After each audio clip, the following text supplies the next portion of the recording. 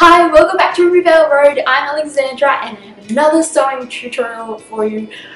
Finally, I know it's been like excusably long since I've uploaded on YouTube, but lots of crazy things have happened and it's really exciting. Please give the video a thumbs up, check out my social medias, Facebook and Instagram at Riverdale Road, and I hope I will be uploading again soon.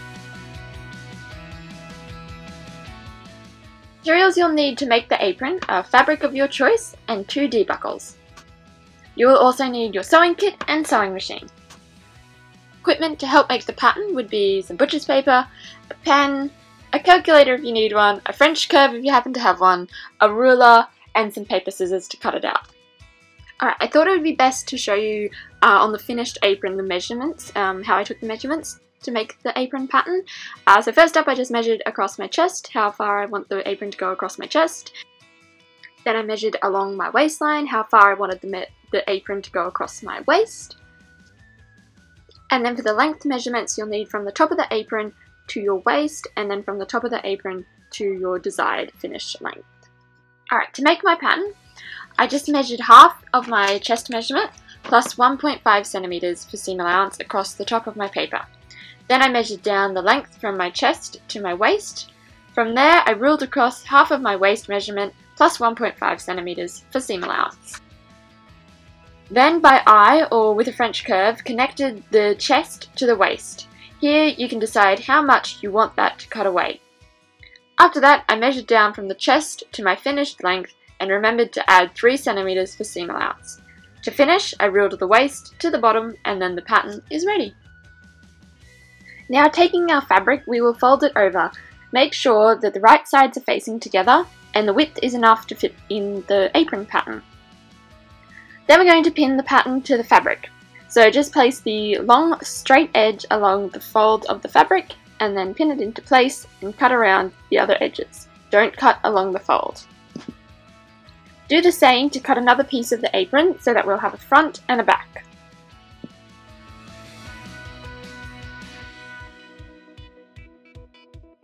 Then we shall cut out the 2 straps to tie the apron with.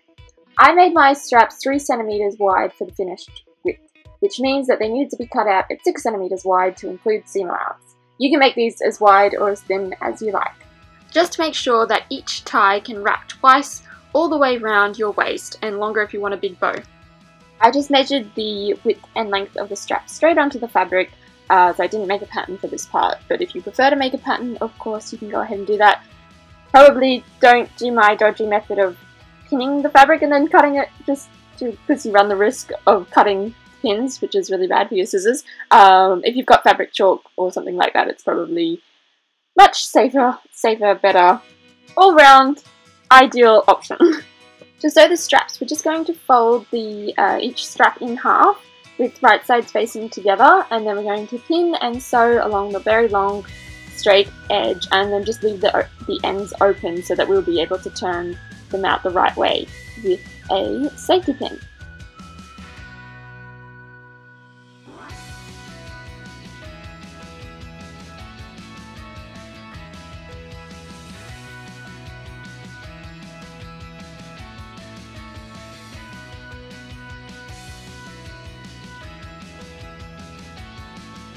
And then stitch closed one end of each tie. Don't have to worry about stitching closed both ends, as one end will be going into the inside of the apron.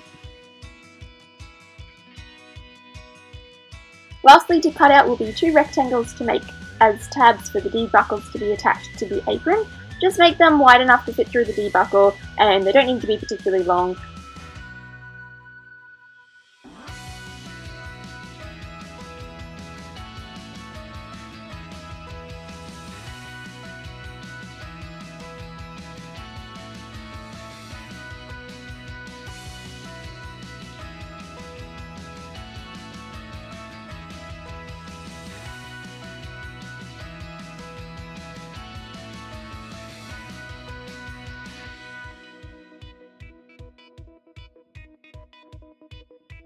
And again, we'll just fold those in half with right sides together. Just stitch along the long edge and leave the shorter ends open so that we can pull them out to the right side with a safety pin.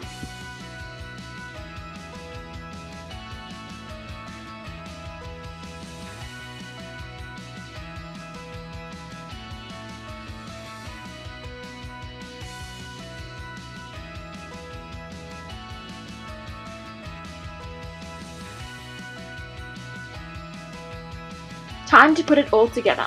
So we're going to take our front piece of the apron, and with it facing up, we're going to position each tie in each top corner.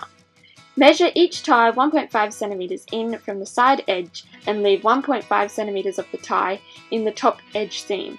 Leave the ties hanging down through the front of the apron. Then, taking the D-buckles, fold each tab over the straight edge of each D-buckle.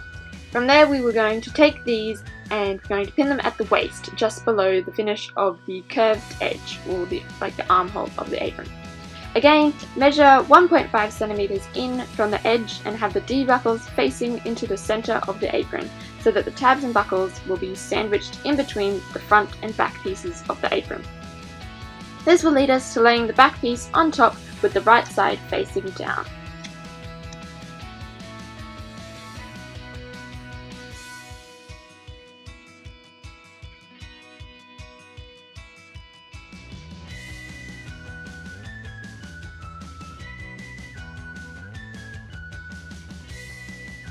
Then we can pin around all the edges, except at the bottom edge we will leave a 5 centimeter gap and keep the ties hanging out through the gap. This is where we will turn the apron through to the right side. Add new pins to pin together all 3 layers and remove the pins from underneath so that we don't leave them in there while we are sewing.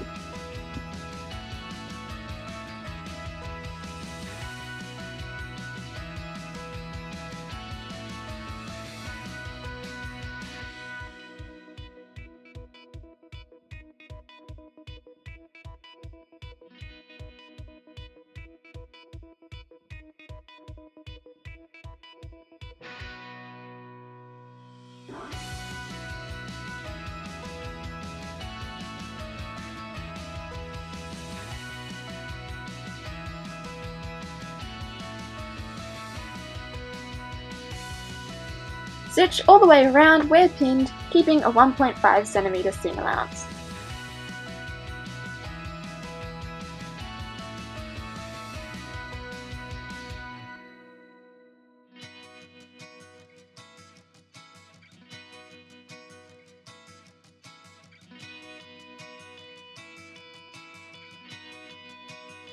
As you get to the tabs and the ties, just reverse stitch over them just to make them extra strong, make sure they're nicely sewn in.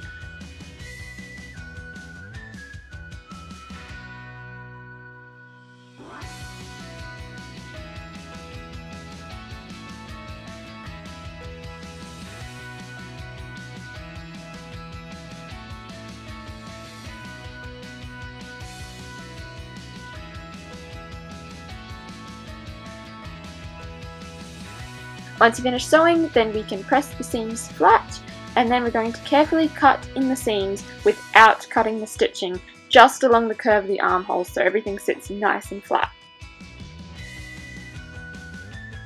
For the cuts, just do them like little notches so that they look sort of like little triangles cut into the seam. Then we can pull the apron through to the right side using that gap that we left in the bottom of the hem.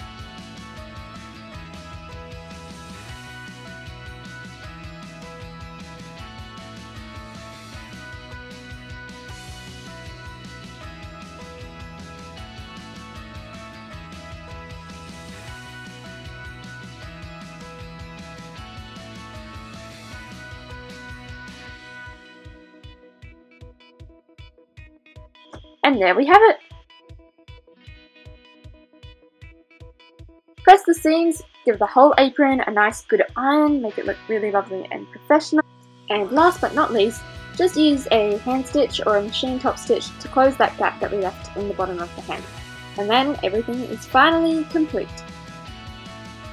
I hope this leaves you inspired to make one yourself, and if you have any questions, please leave me a comment and let me know. Thank you so much for tuning in to Rubyvale Road, and I wish you all the best with your sewing adventures. See you next time.